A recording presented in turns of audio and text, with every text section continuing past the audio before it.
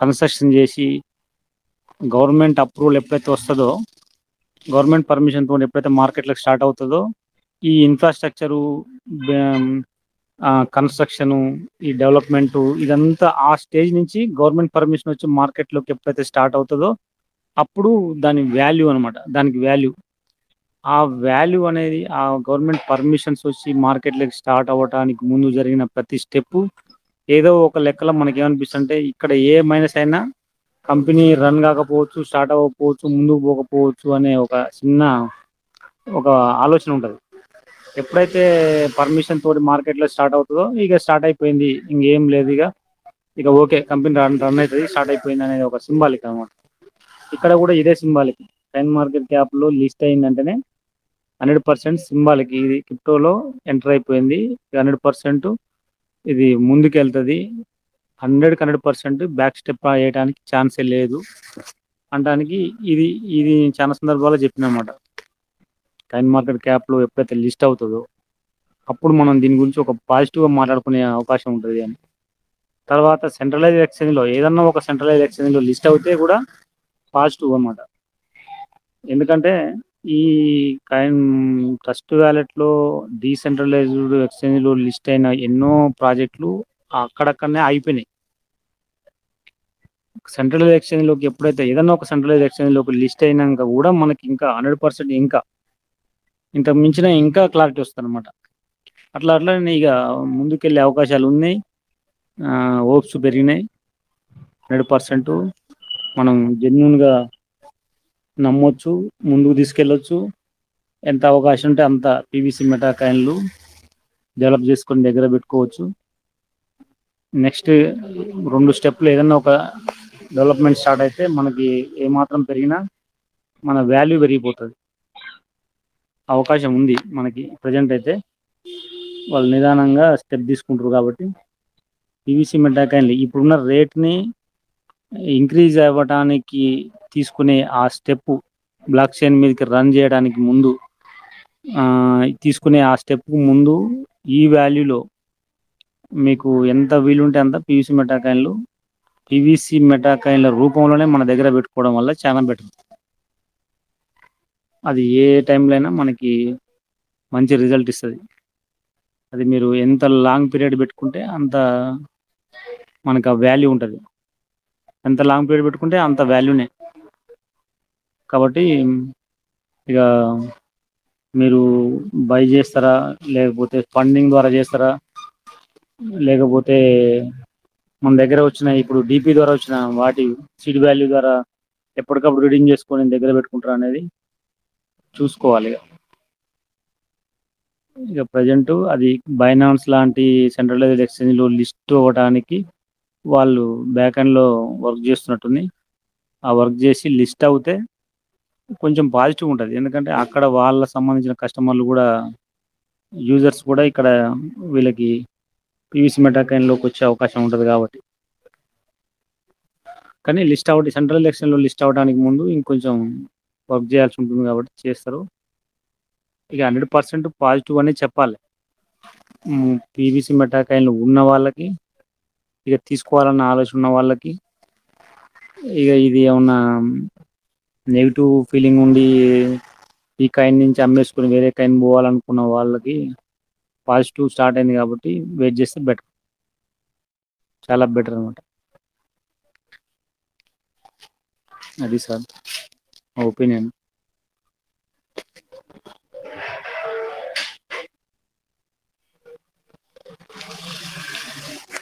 Sir good evening sir, Saidul sir.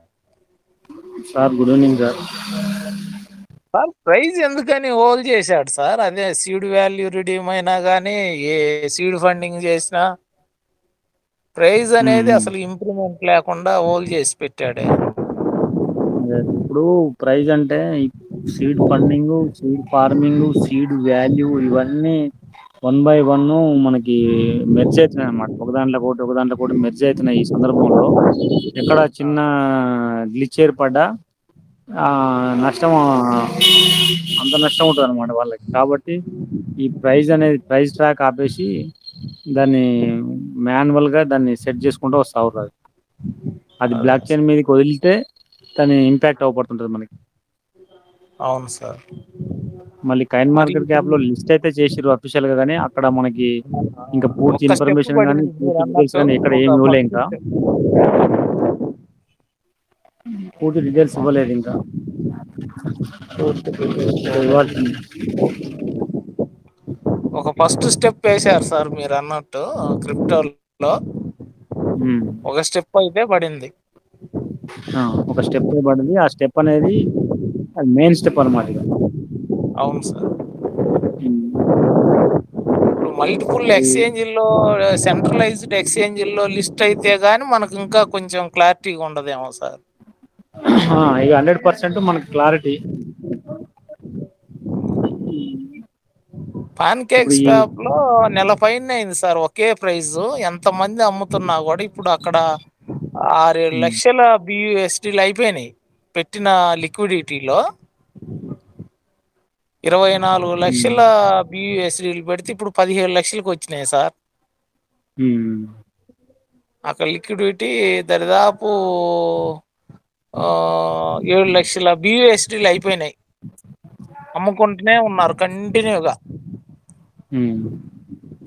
మరి ఇప్పుడు మన దగ్గర సీడ్ వాల్యూ, సీడ్ ఫండింగ్, ఈ లిక్విడిటీ అంతా ఒక చోట ఏదన్నా చేస్తున్నాడు అంటారా సార్ స్టోరేజీ?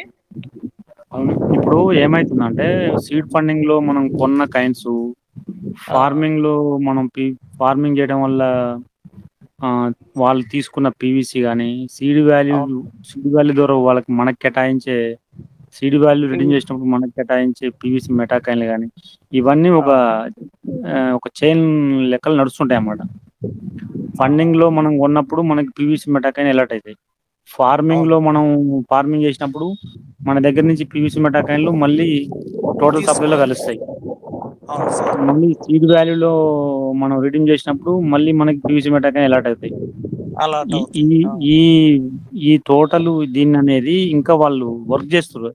ఇంకా అది పూర్తి అవును. అవ్వలే. ఇంకోటి ఏంటంటే దీని తోడు ఏదో ఎర్లీ బర్డ్ ఆఫర్ అనేది ఒకటి పెట్టాలని ఒక ఆలోచన ఉంది. అందుకనే అవునవును. ఈ ప్రైస్ ట్రాకింగ్ అనే దాన్ని బ్లాక్ చైన్ మీదకి ఇంకా స్టార్ట్ అవ్వలేదు అన్నమాట. అది ఒకసారి స్టార్ట్ అవడానికి, అది స్టార్ట్ అయితే కాయిన్ మార్కెట్ క్యాప్ లో కానీ మనకి సెంట్రలైజ్ ఎక్స్చేంజ్ లో కానీ మనకి ప్రైస్ ట్రాక్ అవుతుంటది ఎప్పటికప్పుడు. విత్ ఇన్ అవునవును. సెకండ్ బై అవును సెకండ్ సార్. మనకి ఇంప్లిమెంట్ అవుతుంటది ఎప్పుడప్పుడు. బయ్యింగ్ సెల్లింగ్ ను బట్టి జరుగుతూ ఉంటుంది ప్రాసెస్. జరుగుతూ ఉంటుంది.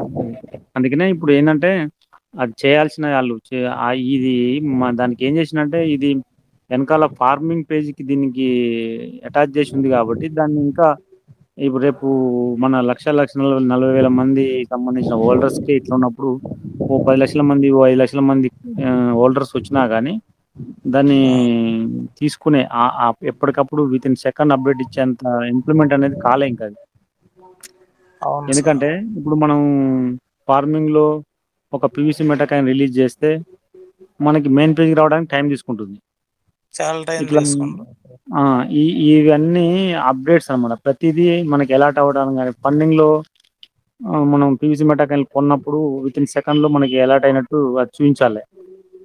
ఇట్లా ప్రతిదీ వాళ్ళు ఒక రోజుకి 1,00,000 మంది ఈ ఫార్మింగ్ చేయటం, ఫండింగ్ చేయటం, సీడ్ వాల్యూ రిడీమ్ చేయటం, ఫార్మింగ్ నుంచి మెయిన్ పేజీకి పీవీసీ మెటాక రిలీజ్ చేసుకోవడం, ఇట్లా చేస్తున్న ప్రతి ట్రాన్సాక్షన్ ఎప్పటికప్పుడు ఇంప్లిమెంట్ అయ్యే విధంగా 1 డే 2 డేస్ అనే డిలే లేకుండా దాన్ని డెవలప్ అయితే పూర్తిగా దాన్ని డెవలప్ చేసిన తర్వాతనే దీన్ని ఈ రేట్ ట్రాకింగ్ అనేది స్టార్ట్ చేస్తారు. అది ఇంకా 2 నెలల దాకా పట్టొచ్చేమో సార్ ఈ వర్క్ అంత ఉమ్, జరగడానికి.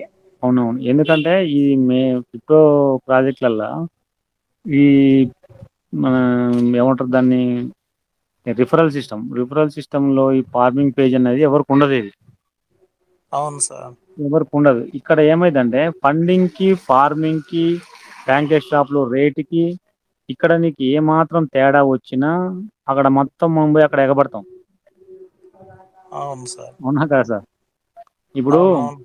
సీడ్ ఫండింగ్ లో మనకిచ్చే రేటు, ప్యాంకేజ్ షాప్ లో మనకి దొరికే రేటుకి అక్కడ డిఫరెంట్ ఎక్కువ శాతం ఉందనుకోండి, తేడా ఎక్కువ శాతం ఉందనుకోండి, మనం ఏం చేస్తాం, అవును. ఎక్కడ అమ్మాలో అక్కడ అమ్మేసి, ఎక్కడ కొనాలో అక్కడికి వెళ్ళిపోతాం మనం. అవునవును సార్. ఆ ఇంపాక్ట్ అనేది వాళ్ళ మీద ఒకేసారి తీవ్రంగా పడుతుంది, ఆ గ్లిచ్ అనేది ఏర్పడితే. అట్లా అది వాళ్ళు అది ప్రజెంట్ ఈ సిచ్యువేషన్లో, ఈ స్టార్టింగ్ సిచ్యువేషన్లో అలాంటి పొరపాట్లు జరగకుండా వాళ్ళు ఇవన్నీ ప్రైస్ ట్రాకింగ్ ఆపేసి మరీ వర్క్ చేస్తాం అన్నమాట. అదే ఈ సార్. లోపే మనోళ్ళు లూట్ చేసేస్తారు. ఒక చిన్న ప్రాబ్లం ఆడ స్టార్ట్ అయిందంటే లూట్ చేస్తారు ఒకేసారి. అవునవును సార్. ఇప్పుడు ఎక్కువ అవకాశం ఉండి సీడ్ ఫండింగ్ లో ఈ విత్డ్రా చేసుకునే అవకాశం ఉంటే అమ్మేసుకుంటే వెళ్ళిపోతా ఉంటారు. ఉమ్. అక్కడ అవకాశం లేదు కాబట్టి ఆగారు. 3 డేస్కి ఉమ్. 4 డేస్కి ఒకటి వస్తుంది. అదే అట్లా ఒకటి రేట్ విషయంలో కూడా అంతే. బ్యాంకింగ్ షాప్ లోకి ఫండింగ్ లోకి మనం తీసుకునే రేటు, అమ్ముకునే రేటు మధ్యన తేడాలు అనేది ఆ ఒక ఈ ఈ ట్రాకింగ్ లో ఎక్కడన్నా కొంచెం తేడా దొరికిందంటే అక్కడ మనం ఒకేసారి అక్కడ అమ్మేసి ఎక్కడ తక్కువ వస్తున్నాయో ఎక్కడ ఎక్కువ వస్తున్నాయో దాన్ని అవునవును లెక్కలేసుకుని సార్. మనం అక్కడికి వెళ్ళిపోతాం అందరం ఒకేసారి. అక్కడికి వెళ్ళిపోవాలనే ఆలోచన కలిగిద్ది ఆటోమేటిక్. కలుగుతుంది. కాబట్టి బ్యాంకింగ్ షాప్ లో కూడా రేటుని హోల్డ్ చేసిరన్నమాట. అవును సార్. ఇప్పుడు సీడ్ వాల్యూ కూడా మనకు 13 మీద క్లియర్ చేస్తున్నాడు సార్. 100 సీడ్ వాల్యూ రిడీమ్ చేస్తే 13 బిఎస్టీలు తీసుకుంటున్నాడు. అన్ని వేరియేషన్ ఉన్నాయి ప్రైజెస్ అన్ని చోట్ల. ఉన్నాయి. ఇంకా అవన్నీ చేస్తారు. అది మనకు ఫీజులు కూడా చాలా తగ్గిపోతాయి. ఫీజులు ప్రజెంట్ ఎక్కడ పట్టినా బిఎన్బి ఛార్జెస్ బాగా తీసుకుంటున్నాడు సార్. బిఎన్బి ఛార్జ్ తీసుకుంటారు, అవి తగ్గుతాయి. ఇప్పుడు ఇవన్నీ లిమిట్ పెంచేస్తారు. లిమిట్ పెంచేసి విత్డ్రాలు ఇస్తారు. లిమిట్ పెంచుతానంటారా? పెంచుతారు. అంటే మనం ఒక్కొక్క పీవీసీ రిలీజ్ చేయడం ఒకటి, అక్కడి నుంచి ఫండింగ్ నుంచి 5 చేయడం ఒకటి, అవును ఇవి సార్. లిమిట్ పెంచుతారు ప్లస్ ఛార్జెస్ తగ్గిస్తారు అనేది అనుకుంటున్నాను నేను. ఇప్పుడు ఏంటంటే జరగవచ్చు సార్. అది కొంచెం మీరు అన్నట్టు ఈ ట్రాకింగ్ మొత్తం సెట్ చేసిన తర్వాత వాళ్ళు ఈ ప్రైజ్ ఫీజెస్ అనేవి గ్యాస్ ఫీజు తగ్గియచ్చు సార్.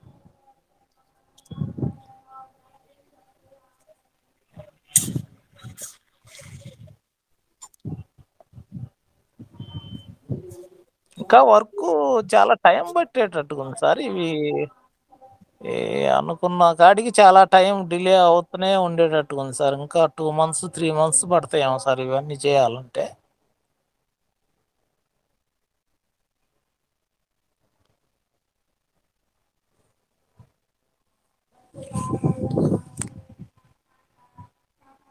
అవును సార్, సిస్టమ్ ముందుకు వెళ్ళాలంటే అన్ని రకాల ఆలోచించుతూ నిదానంగా వెళ్తుంది సార్. ఆ అవునవును రకంగా సార్. మీరు అన్నట్టు టైం తీసుకుంటుంది, తీసుకోవాల్సిన ఆవశ్యకత కూడా ఉంది. మనం ఒక ఇమ్మీడియట్లీ అంటే స్టెప్ కూడా జరగదు అక్కడ. క్రిప్టోలో మంచి సార్ స్టెప్ వేశారు. మొదటి స్టెప్ పడింది. అంతే సార్, అంతే సార్. కాయిన్ మార్కెట్ క్యాప్లో ఆడడం అనేది ఫస్ట్ స్టెప్, సూపర్ స్టెప్. దానికి సంబంధించిన విషయాలు అన్నీ బయటకు వచ్చినాయి కాబట్టి వాళ్ళు వేసేటువంటి ప్రతి మిషన్ అండ్ విజన్ అన్నీ మనకు తెలిసినాయి. అంటే ఈ రకంగా సిస్టమ్ మన కోసం ఏ విధంగా కష్టపడుతుంది అన్నది విషయం బయటపడింది. దాని ద్వారా మెయిన్ మనం ఏంటంటే ముందుకెళ్తున్నాం. సార్, టైర్ 1 ఎక్స్చేంజెస్ ఉన్నాయి సార్, ఒక 10. ఆ వాటిల్లో లిస్ట్ కావాలి. సార్ టాప్ 10 టైర్ 1 ఎక్స్చేంజెస్ ఉన్నాయి. బైనాన్స్, కూకాయిన్, ఓకేఎక్స్, ఇలాంటి కాయిన్ బేస్, ఇలాంటి వాటిల్లో లిస్ట్ అయితే కానీ దీనికి మంచి విలువ అనేది రాదు సార్.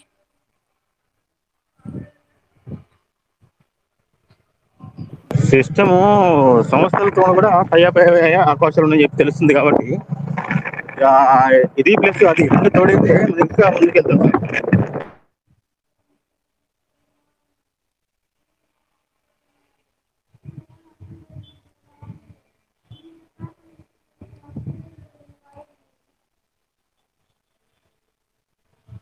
సారు ఫోన్ వచ్చిందేమో సార్, లెఫ్ట్ అయ్యాడుగా. హలో సార్, మాట్లాడుతున్నాను. రెహానా మేడం గారు దీన్ని కొంచెం కాస్త చూసుకుంటారా మేడం, ఫ్రీ ఉంటే?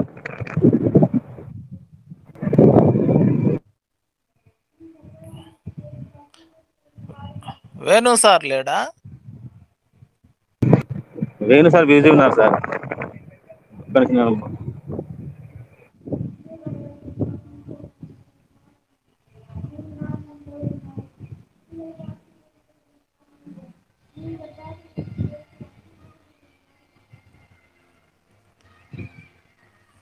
టైం పట్టింది సార్, ఇంతకు టైం అయితే తీసుకుంటాడు ఇంకో 2 months ఎక్స్చేంజ్లో లిస్ట్ చేయడానికి, ఈ ప్రాసెస్ అంతా వర్కౌట్ కంప్లీట్ కావడానికి.